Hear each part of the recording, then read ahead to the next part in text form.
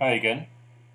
This is me playing with the Open Kinect Open Frameworks demo that I've been developing. So what I've got now is a line here which corresponds to the closest point to the Kinect. The Kinect is sitting on top of the computer here. So I can track a point like this. It has to be within the threshold. If there are other points in here, obviously they get picked up first, but this is dead on the nearest line there.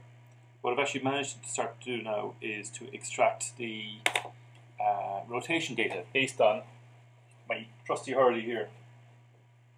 So you can see there's the hurley. If I rotate it, it's got the line corresponding to the rotation.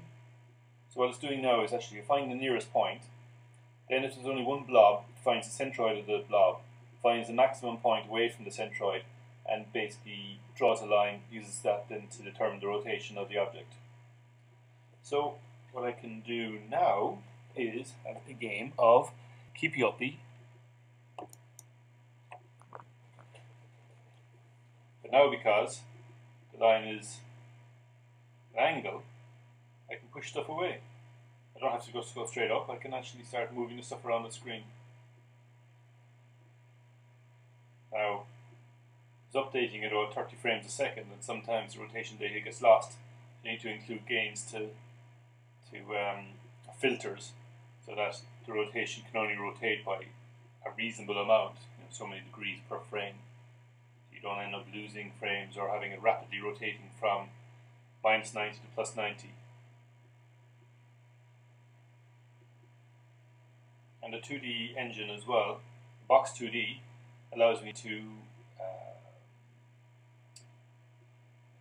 draws this force field. This line is a force line, but because I'm actually redrawing it every time, sometimes if I move it quickly, the ball appears to fall through it.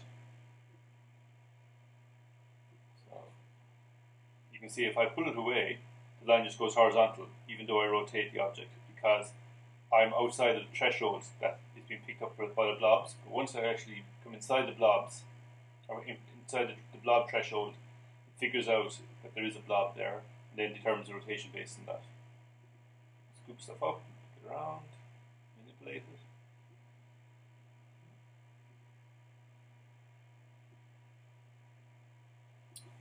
Cool.